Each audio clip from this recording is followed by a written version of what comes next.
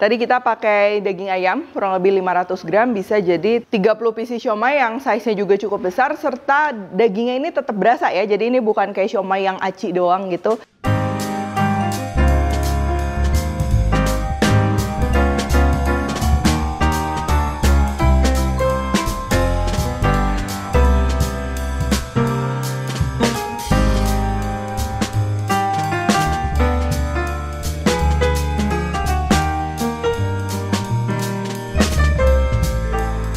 Semua buku keduaku sudah terbit ya, kalian bisa dapatkan secara online atau di toko buku seluruh Indonesia. Jangan sampai kehabisan.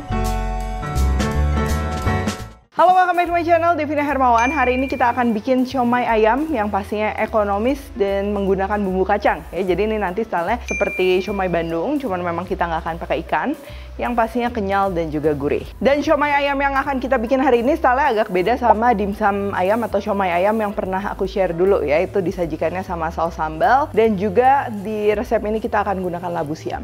Oke, langsung aja untuk bahan-bahannya ya. Yang pertama ini untuk adonannya, pastinya bahan utamanya daging ayam. Di sini aku pakai potongannya paha file. Kalau kalian mau pakai dada bisa ya, lebih less fat, atau misalnya mau udah pakai daging giling juga bisa. Cuman kalau pakai paha pastinya nanti jadi lebih juicy. Lalu kita akan tambahkan labu siam ya. Labu siam ini selain menambah volume, nanti dia juga akan bikin adonan siomaynya dia empuk, dan walaupun udah dingin dia nggak alot. Terus bahan lainnya di sini kita akan perlu bawang putih, daun bawang, minyak, putih telur, kecap ikan. Lalu kita akan tambahkan tepung tapioka, tepung terigu, es batu, dan bumbu-bumbu seperti garam, gula, merica, serta kaldu ayam bubuk, atau bisa juga pakai penyedap atau kaldu jamur ya. Lalu untuk bahan-bahan bumbu kacangnya ya, kita akan perlu kacang tanah yang sudah digoreng, bawang putih, bawang merah, kemiri, cabai rawit kalau mau pedas, kalau mau nggak terlalu pedas boleh di skip ya, cabai merah keriting, daun jeruk, saus sambal, air asam jawa, gula merah, air, dan juga ini tepung beras, ini opsional ya. Nanti sebenarnya tepung beras supaya lebih kental, tapi kalau misalnya kalian nggak mau pakai juga nggak apa-apa.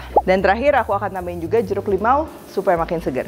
Oke, yang pertama ini kita akan bikin adonan siomaynya dulu ya. Sebelum kita olah dagingnya, ini aku akan proses dulu untuk labu siamnya. Di sini aku parut halus, tapi kalau kalian mau menggunakan food processor juga itu bisa ya. Jadi seperti di blender. Dan kalau udah, ini airnya tinggal kita peres saja ya, dibuang. Dan jangan lupa untuk resep yang udah aku cantumin di description box ya, labu siamnya ini ditimbang dalam keadaan sudah diperas ya. Jadi air dari labu siamnya ini nggak ikut ditimbang. Setelah itu untuk daun bawangnya juga kita akan iris-iris dulu. Di sini aku akan iris halus, dan bisa juga sedikit dicincang ya supaya nanti lebih merata lagi.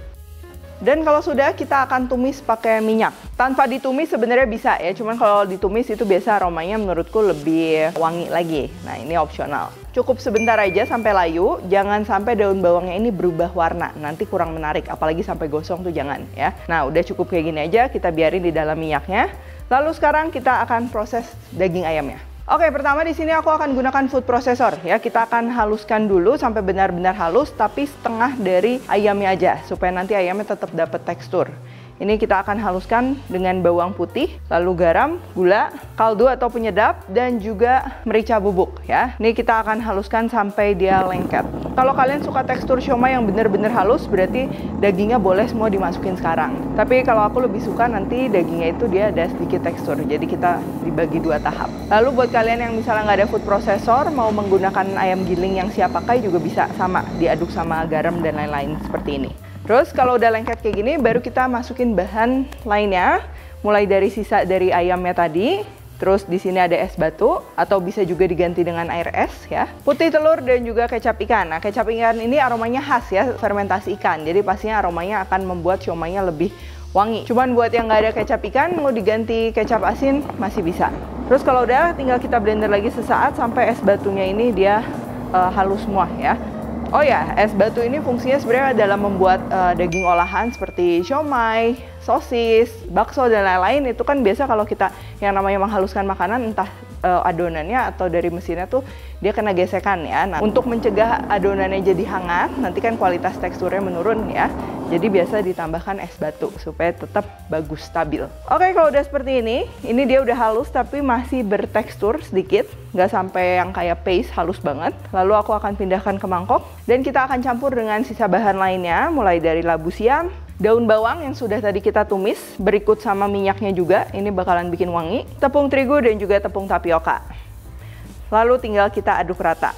Nah, untuk resep lengkap semua udah aku tulis di description box. Tapi kadang walaupun udah sesuai resep, misalnya tadi ayam yang kalian masukin terlalu basah dan lain-lain, itu pasti ada berbagai perbedaan. Jadi perlu diperhatikan juga untuk teksturnya.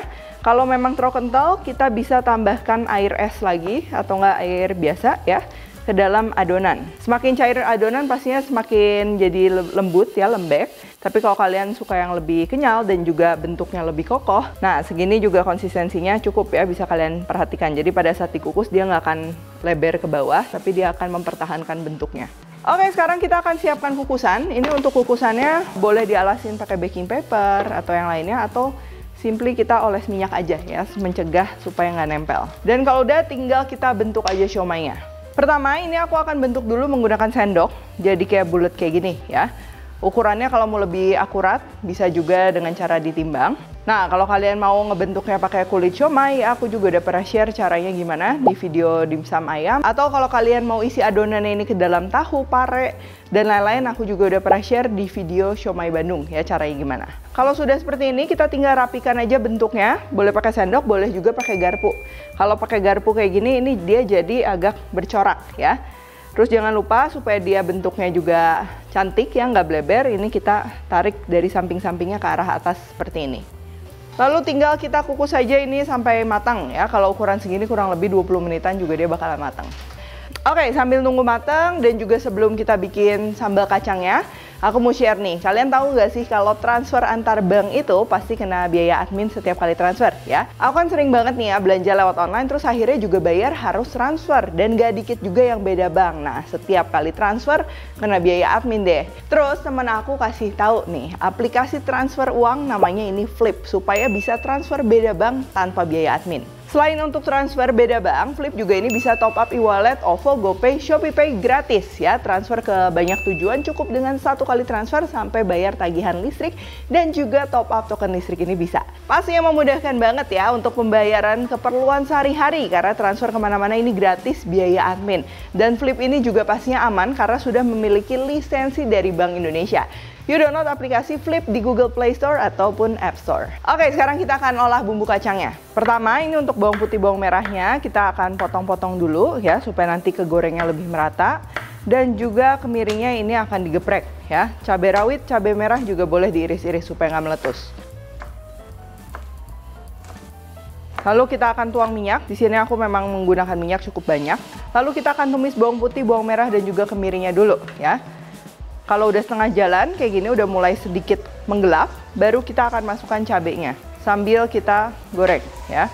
Terus kalau udah, siapkan blender. Ini kita akan haluskan ya. Hati-hati kalau kalian menggunakan blender plastik yang nggak tahan panas, mungkin harus ditunggu dulu sesaat ya. Lalu kita akan blender juga sama kacangnya. Jangan lupa ditambah air supaya lebih mudah halus. Untuk bumbu kacang kali ini, aku bikin kacangnya ini agak halus ya, supaya nanti proses memasaknya juga lebih cepat, dan saus kacangnya tipenya yang lembut, bukan yang kasar. Tapi kalian bisa sesuaikan juga sesuai selera. Kalau sudah halus, kita masukkan kembali ke minyak yang tadi bekas goreng bawang. Dan kita akan tumis bersamaan dengan daun jeruk dan juga gula merahnya, ini boleh kita masukin sekarang. Ditumis sebentar. Lalu untuk airnya juga masukkan sekarang. Asam jawa, lalu saus sambal. Menurutku saus sambal ini cocok ya untuk bikin tipe saus kacang yang lembut kayak gini dan lebih bersaus. Terus juga terakhir garam. Nah, ini kita tinggal masak aja.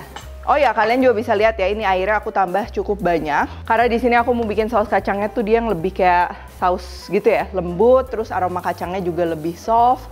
Ada sedikit saus sambal, asam, manis, segar. Karena penggunaan kacang yang sedikit ini kan jadi encer ya, makanya aku akan kentalkan pakai tepung beras. Nah, kalau udah kayak gini, jangan lupa dicicipin ya, konsistensinya juga udah sesuai. Tinggal kita matikan apinya.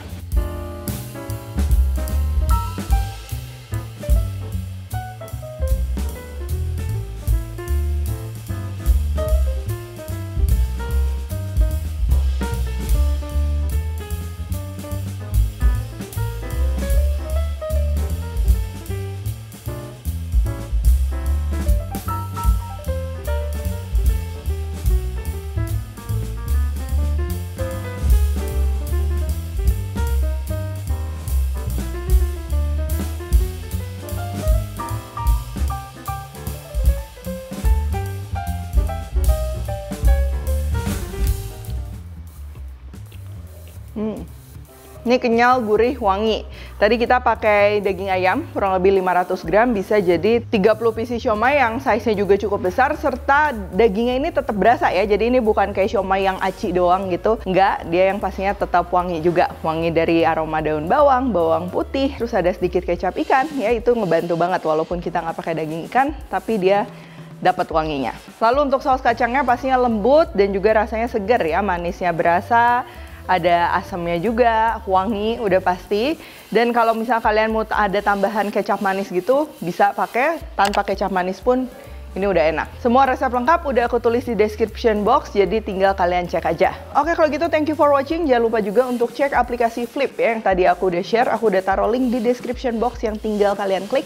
Atau untuk info lebih lengkap langsung aja kunjungin ke sosial medianya flip_id. Kalau recook, tag Devina Hermawan @devismenti di Instagram. Like, subscribe, share, dan jangan lupa juga untuk komen di bawah ini tipe siomay favorit kalian ya. Siapa tahu nanti kita akan bikin resepnya. Stay tune terus and see you in the next video.